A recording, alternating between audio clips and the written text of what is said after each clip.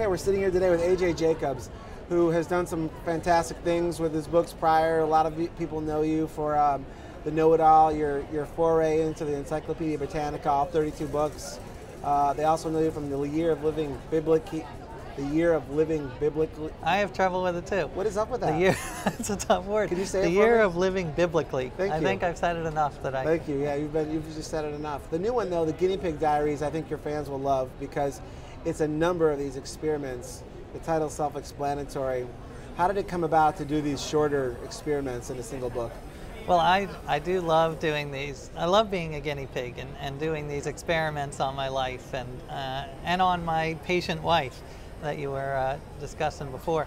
And so I thought, why not sort of put all of the highlights into one book and the lowlights, the ones that didn't work as well, and show, you know, the weird things that happen, the funny, the hopefully poignant and educational things that happened to me during these month-long gigs. Where did it come from? I mean, what's inside of you to want to try this every day? I don't know. I just love, you know what? I love adventure, but I'm not much of an outdoorsman. Like, I don't think I'll ever climb Everest. So these are my Everest. This is my way of being a mountain climber. This is, you know, to sort of go on these intellectual adventures and see what happens. The one that immediately caught my eye was the one where you had to be honest. It was basically telling the truth and saying exactly what's on your mind. And you met a person named Brad Blanton. Maybe you can tell us a little bit about him. Yeah, he is the founder of the movement, and the movement is called Radical Honesty. And as you say, you're not allowed to lie. But even more than that, whatever's on your brain has to come out of your mouth. No filter. Yeah. So I tried this for a month. And this is probably the worst month of my life because the name of the chapter is "I Think You're Fat," so that gives you sort of an idea of how it went. I mean, it was fascinating, and I did learn stuff, but I do think that there is a place for lying in our society. So how do people know when you're on one of your adventures? I mean, how do they know that you're acting unusually, or that you're telling the truth and they're thrown by something, or that you're wearing?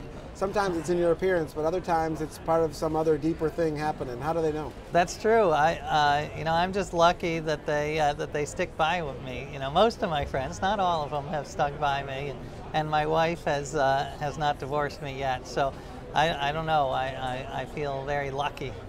I mean, as you say, sometimes it's easy to tell, but with the radical honesty, you know, it kind of takes them aback. Like, why are you telling me that, you know, I need to take a shower or whatever? So the other one that I laughed at was, because we talked about your wife, and everyone, I'm sure, as you travel around the country talking about your books, has questions about your patient wife and how does she put up with this. But you actually tried to make it up to her by going to the Project Ideal Husband, or as the chapter is actually called, Whipped. That's right. How'd that work for you?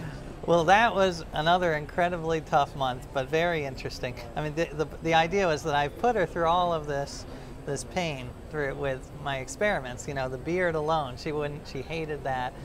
She wouldn't kiss me for the last 2 months when I had a beard for my Bible book. So this was a month of trying to pay her back. I'll do anything she asks. So it was a month of foot massages and Kate Hudson movies and that kind of thing. And it was incredibly difficult because, you know, power corrupts. So she got carried away and she started to, you know, take advantage of it. But it did actually help our marriage because I started to see things from her perspective. You know, instead of having a knee-jerk reaction like, no, I don't want to do that. Like, I was like, all right, maybe there is something to watching, you know, a Kate Hudson movie. And it turned out to be good for our marriage. I thought it was such a success that I wanted her to spend a month following everything that I said. How'd that go? That did not go over so well. So some of these you've written about in Esquire, and some of these I've read in articles and things outside of the book, little pieces of it. The outsourced life was one of my favorites. I mean, the fact is that in America, so much of what we do, customer service, a lot of other things are being outsourced to India. You tried to outsource your entire life to India. That's it. What did you have to do? Well, I wanted to outsource everything. Just take this idea of outsourcing and push it to the extreme. See where it would take me. So I outsourced, you know, I hired a team of people in Bangalore, India, and they answered my emails, they answered my phone calls, they argued with my patient wife for me, they read bedtime stories to my kids. So pretty much every part of my life was affected. And that could have been the best month of my life, because I just got to sit back and read books and watch a few Everybody movies. handled everything for you. Yeah, exactly. Including, in a funny aside, writing your Wikipedia entry. Can you tell us a little bit about the whole Wikipedia experiment of yours too? Sure. Yeah. This was at Esquire. This was when Wikipedia was just starting out, and they asked. I asked them to write. I wrote a piece about Wikipedia, and then asked the people in Wikipedia to rewrite it for me, and I couldn't believe what they did. They just tore it apart.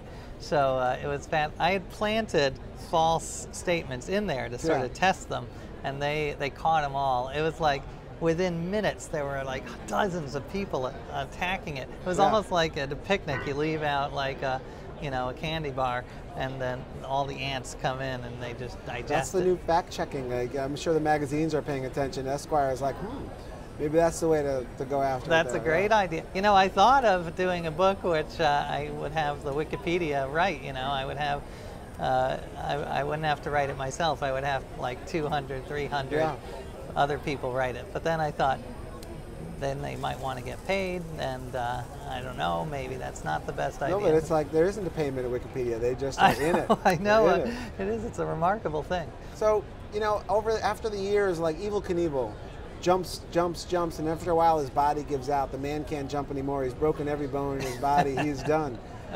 Like, how long can you continue to find new adventures and keep going and trying the new thing? I mean, when does this excitement end, or will it ever end? Will you keep looking for the next one? It's a good question. I know that I have one more after this, and hopefully it won't break my body, but it might, because my next one is I'm going to try to be the healthiest man alive. So because I figured I did the mind when I read the encyclopedia, I tried to radically change my mind. Smartest man of all time. Yeah. And then the Bible, I was sort of trying to be the most religious, moral man of all time. Spiritual, right. And then this one will be like the healthy. So mind, spirit, and body. Yeah. So that'll be the trilogy. Now, how are you going to set the parameters for that one? Well, that one, I'm going to have a board of advisors, so all sorts of doctors, and I'm going to try all different things. I'm going to do the extreme low-calorie diet where you eat like 1,000 calories a day. I'm going to go to Sardinia and Okinawa, because they have the longest lifespan, so I'm going to try to eat like a Sardinian, live like a Sardinian, and see if I can Is your wife going to join you on that one now? That's another under negotiation. Yeah. Well, I'm excited about this book, and they're hilarious. I think anybody who picks them up, what's great about this is that they're in small doses, and there's another adventure. We didn't talk about your George Washington adventure or your nude experiment and all the other things people are going to find in here, but there's great little nuggets in here, and I can't thank you enough for stopping by. Oh, I had a wonderful time. Stuff. Thank you so much. Thanks, AJ. Great.